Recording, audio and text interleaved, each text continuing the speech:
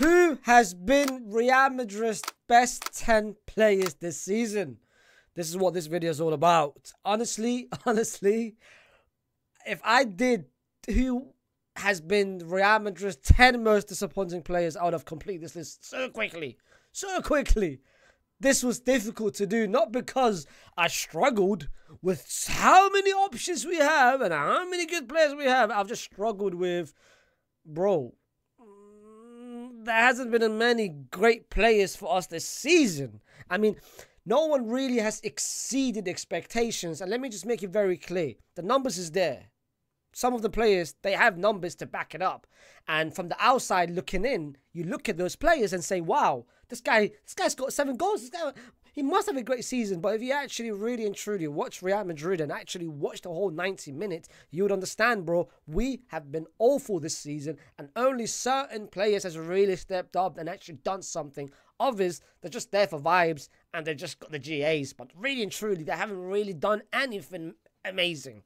But because we've entered pretty much quarter into the season so far, I felt like this was a good time just for us to understand who really has delivered and who really needs to pick it up. Before I go any further, don't forget to, of course, like, share, subscribe to the channel if you are new to the channel, and of course comment your own top 10 list and whether you want me to do this with Barcelona as well. All right, let's go. 10th place. And again, this is from 22 players from Real Madrid this season. In 10th place, honestly, bro, 10, 9, 8, 7. Bro, it was difficult, bro. But 10th place, I felt like Arda Güler. Arda Güler deserves 10th place. Arda Güler, he hasn't really had enough starts, but every cameo off the bench is important. Every cameo off the bench, he does something. And every time he's had a chance to play, he hasn't disappointed. I can't really recall a bad performance or performance which I said to myself, he hasn't delivered. Every time he gets minutes off the bench, bro, every time he starts, he shows glimpses and he might be, in terms of an important impact sub, bro. But I don't want him to be an impact sub. I'm sick of tired of this. Some of the players hasn't delivered who's starting. Why not play him, bro? Certain games, like the last game he should have played. I'm hoping he starts getting more minutes. Because every time he does get minutes, I hope all of you guys can agree to this. Every time he plays, he delivers. Let's give him some chances, bro. Let's give him some damn chances. In 9th place, I have got Rodrigo. I'm going to be completely honest with you. The only reason why I've got him above Arda Güler, it's not because of performances, really. It's because of the fact that he's got more stats to back it up. And he's had, if we were to recall Rodrigo's, I think in terms of consistency, Arda Güler has had better consistency, in my opinion. Again, I could be wrong.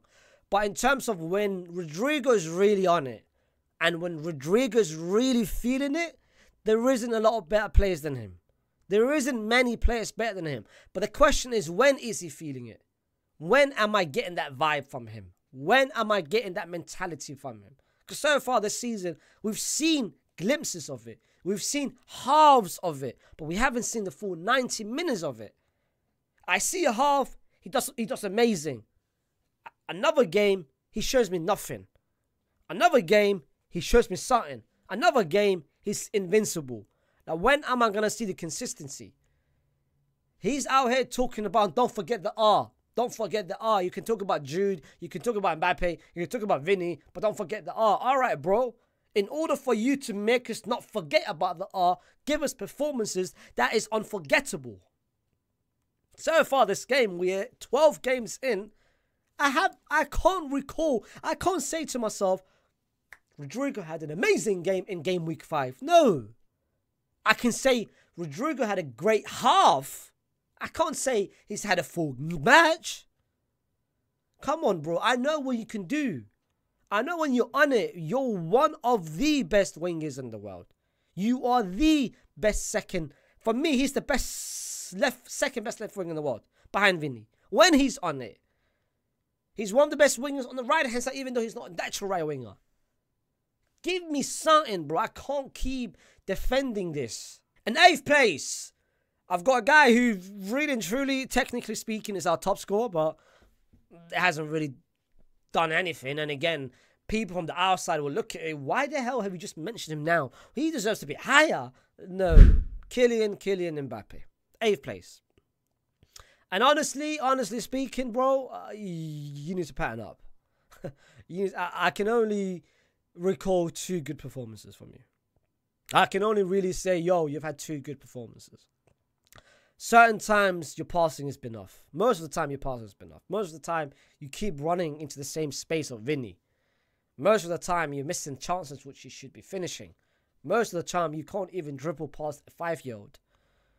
Like, I know adaptation is important. I never expected you to hit the mark early on. I'm happy that the numbers is there. I'm happy that at least we're getting something. And that's good. That's a good starting point.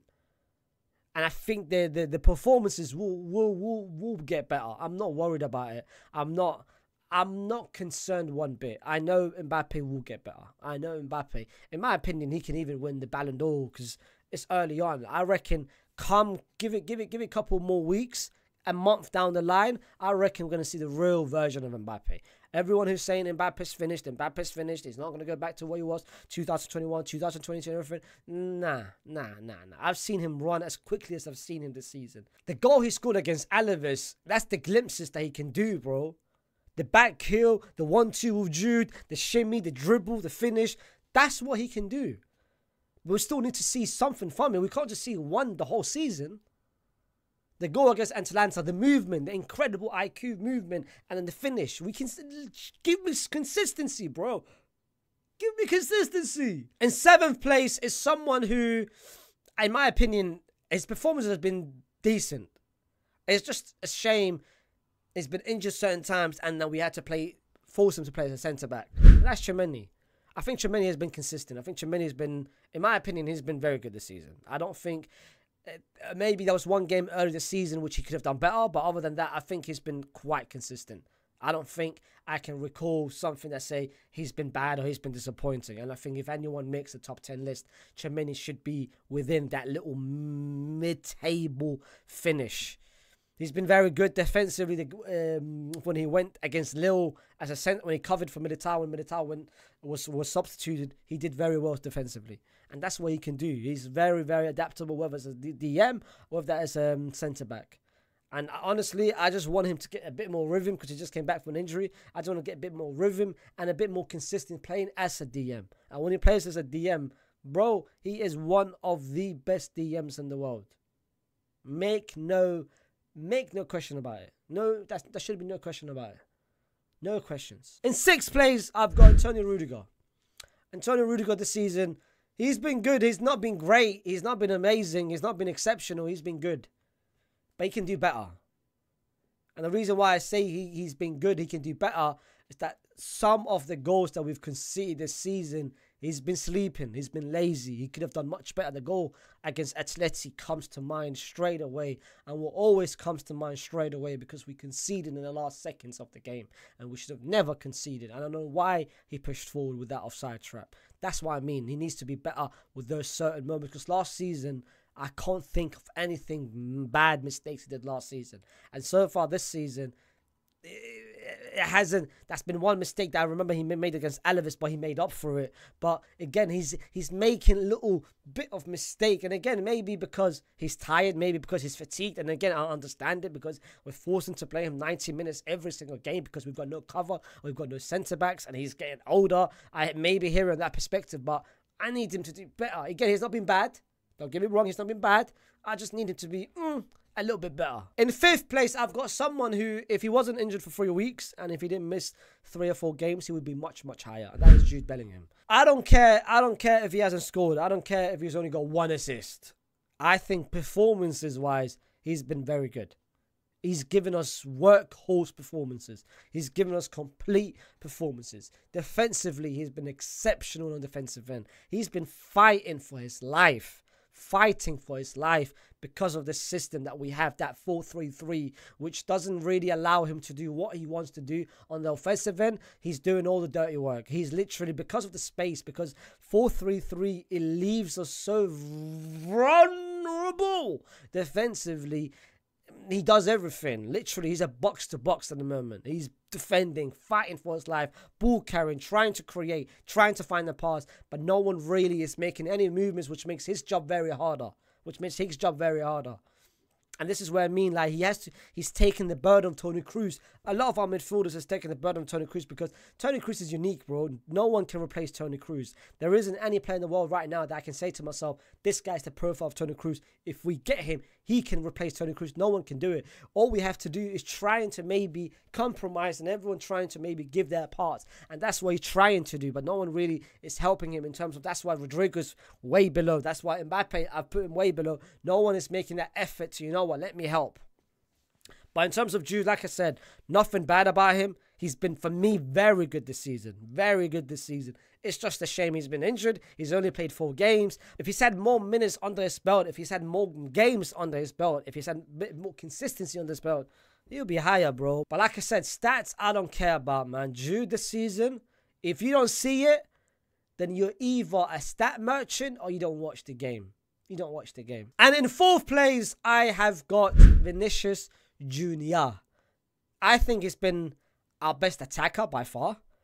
I think he's been let down a lot of games because he's the only one trying to create something, and hence the reason why I've got him in 4th, because he's dying as well. He's dying on the pitch because I think at the moment we've got a problem. We all know about the system. I don't want to repeat myself every single video because I keep mentioning the match reviews. We have got a system problem. We have got a problem because I don't think people really understand where they need to be.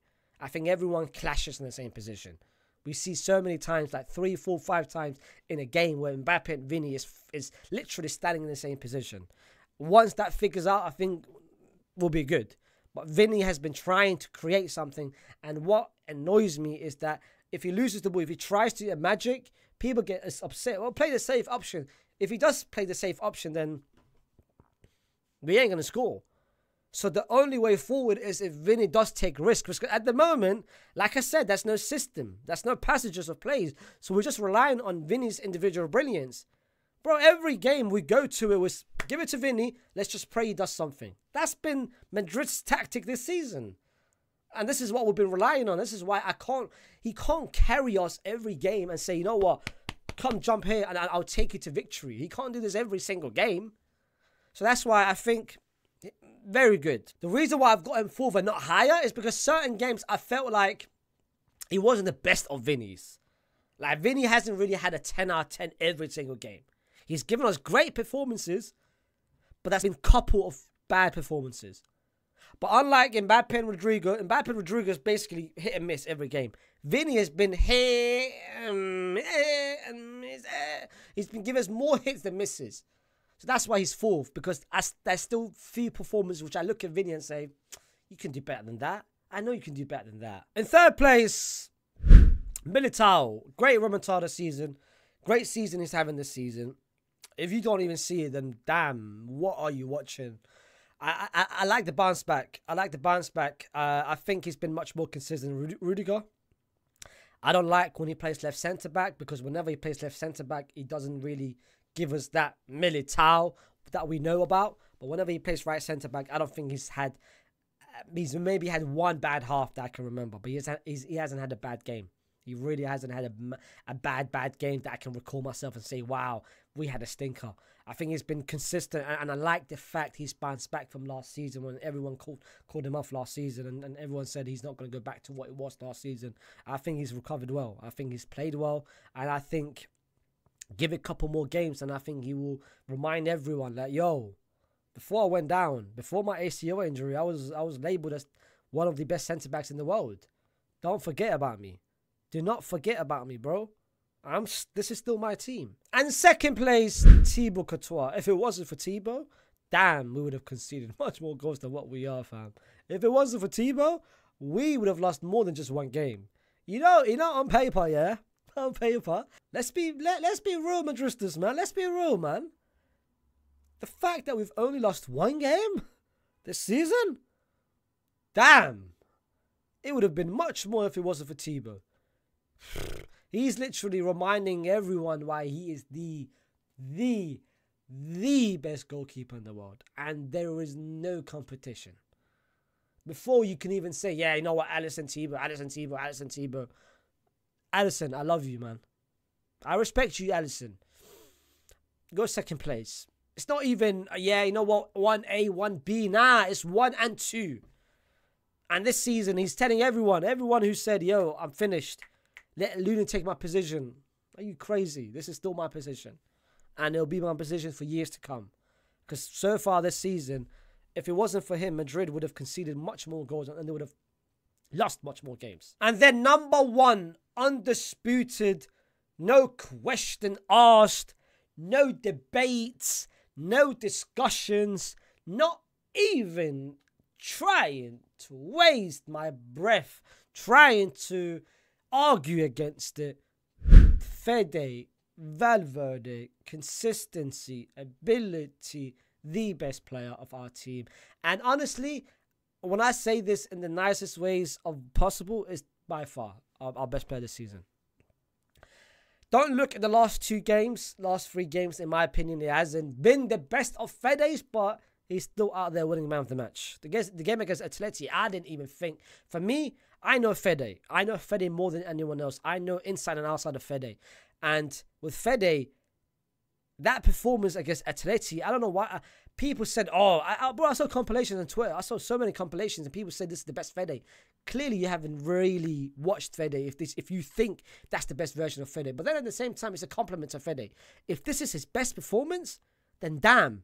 His average performance is winning him man of the match. Imagine what his great performances are doing. But this season, bro, phenomenal. He's literally been our midfield. In certain games, Sociedad, our only midfield.